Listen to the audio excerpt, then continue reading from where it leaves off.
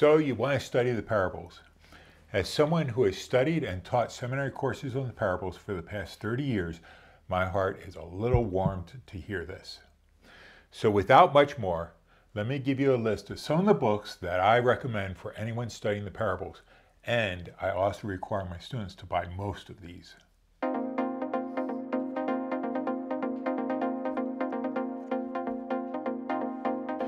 I'll put links to all these books in the description under this video with links to where you can pick up a copy for yourself if you're interested. And by way of disclaimer, I'm not making any money off recommending any of these books. No money has changed hands. However, I always recommend that you check with your local library first, as they may have them or can get them in as interlibrary loan for you, saving you a ton of hard-earned cash. I'm going to start with books that cover the broadest ground first and then get into more specific studies or unique studies towards the end of this video. And one I hope really surprises you. It's a really fun book and I recommend it, and I've saved it for the last book, so stick around to the end. The first book I'm going to recommend is written by David Growler. It's in the What Are They Saying About series, and this one is What Are They Saying About the Parables? This short book surveys the scholarly research done on the parables over the past 100 or so years. Because research and how we interpret the parables has really exploded since 1900, this is a great book to help you know how and why different people interpret the parables the way they do today.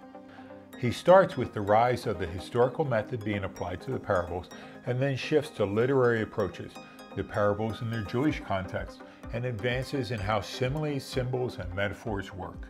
Once again, all the books I mentioned in this video I will have a link to underneath the video so you can pick it up yourself, or maybe for a family member, someone studying theology, or perhaps clergy at your church who you're really not sure about when they interpret the parables.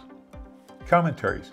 Let me take a moment to explain what a commentary is in case you're not familiar with that term. A commentary is a book that serves as an explanation of the biblical text by covering topics like historical background, literary features, linguistic features in the text, or Greek or Hebrew words.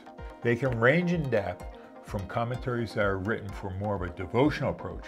Warren Wiersbe or J. Vernon McGee's commentaries would fall into this category.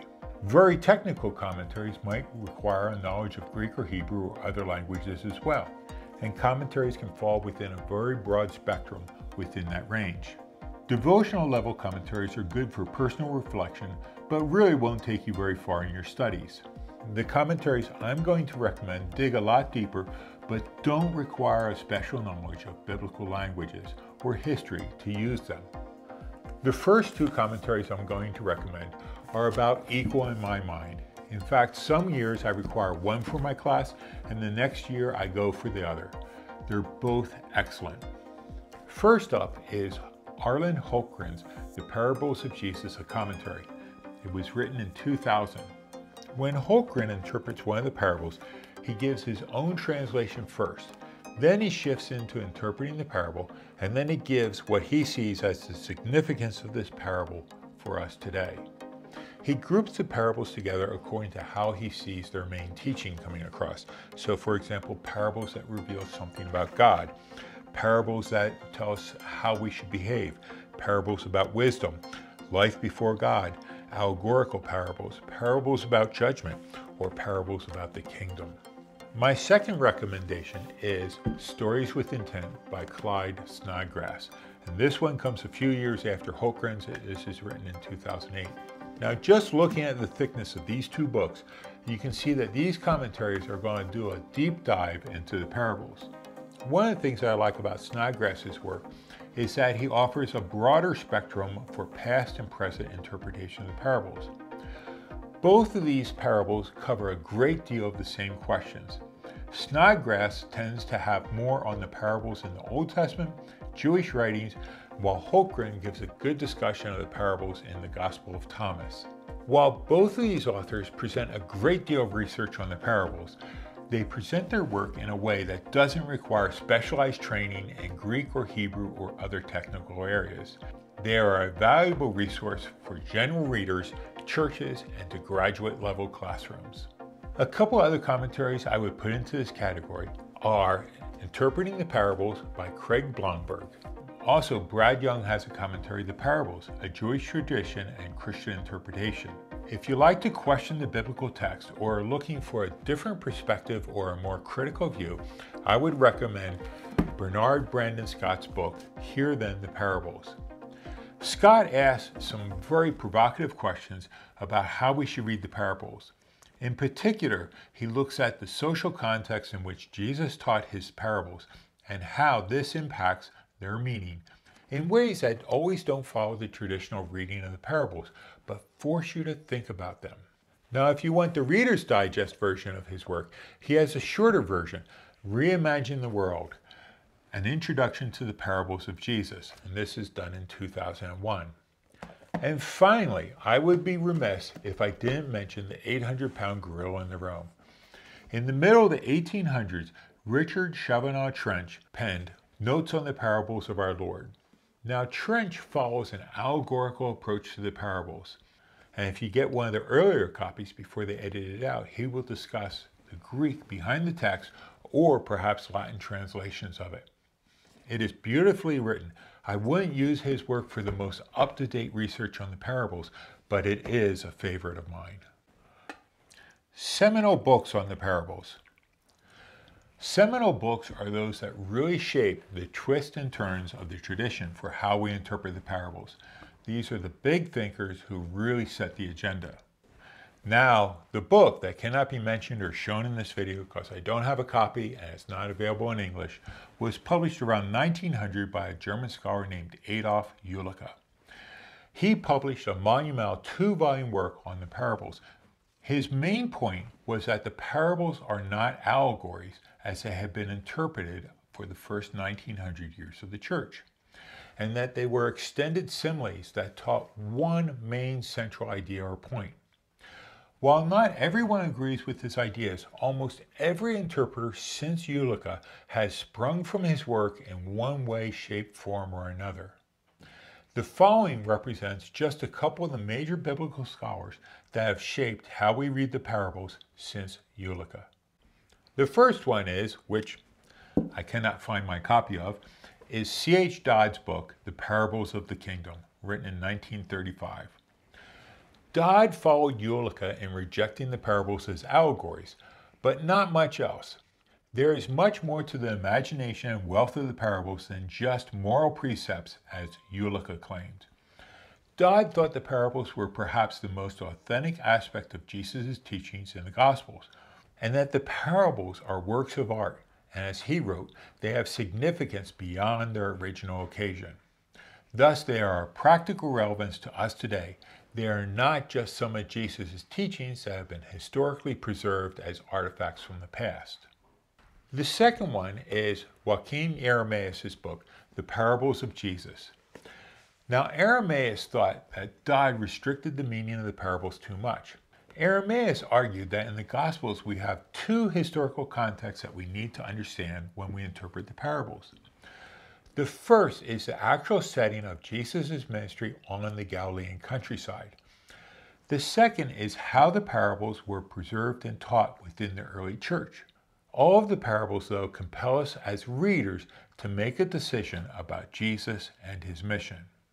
Dan Otto Villa shifts from Dodd and Eerdmans' historical approach to a literary model. He felt that too much attention was given to the historical approach, which was useful, but it reduced the meaning of the parables to relics in the past.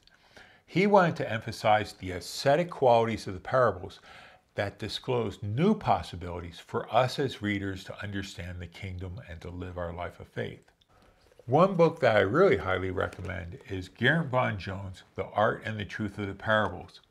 Jones argues that the parables have a wide variety of form and content, and as a result, we should not limit them to one model or theory. Parables speak to the whole existential nature of human experience. For example, when the prodigal son leaves his family, he finds himself in a disenchanted world in which he was not at home. It's a small story about the human situation. I think what I like most about Jones's work is the lyrical turns of phrase that he uses throughout his book. It is very beautifully written. If you like literary criticism type books, kind of like along the lines of Annie Dillard, then I think you would enjoy his work as well. Finally, we come to the grab bag books on the parables. These are books that really don't fit neatly into one category or may not address the parables directly, but I think are very, very useful for studying the parables. The first one is George B. Caird's book, The Language and Imagery of the Bible, published in 1980. Now, unfortunately, George B. Caird died just as his thought was maturing and leaving us wishing that he would have written more or lived longer. While this book doesn't address the parables directly, Caird looks at the different forms of language within the Bible. It can be used to inform, to help us think. It's expressive, as in the Psalms, or it can be performative. His examination of the different forms of language and literature in the Bible help us to think through and inform our approach to interpreting the parables and most other passages within the Bible as well. Great book if you can find a copy of it. Second one is Mark Turner's book, The Literary Mind. And this is one of these books that is easy to read, but very difficult to understand. Turner applies cognitive linguistics to how we understand and interpret a text. I recommend this for studying the parables because he really examines how narratives are fundamental aspects to our thought.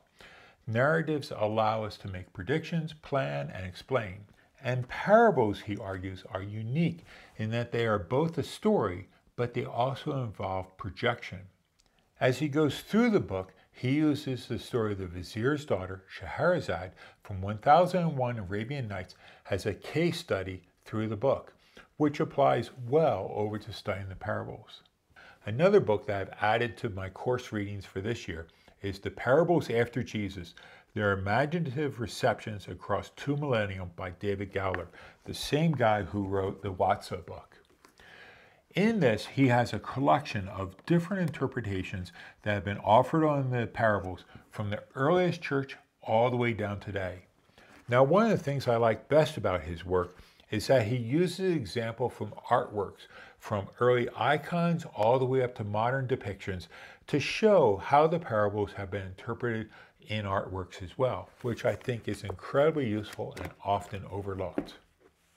I've saved perhaps my favorite book for the very last, Robert Martin Walker's book, Politically Correct Parables, Cautionary Tales for an Enlightened Age. Now, he doesn't endorse or critique political correctness. Rather, he puts the parables into politically correct language to bring them back to life today in a very fresh and humorous way. For example, the parable of the rich fool becomes the parable of the economically advantaged but judgmentally impaired person. It brings these stories that we are so familiar with back to life in a very, very funny way. There are a ton of other great books on the parables, but these are a few of my favorites. I hope this serves as a base for you in your study of the Bibles, and you don't have to be as OCD as I am about studying them. Until I see you in the next video, I will leave you with the word of peace.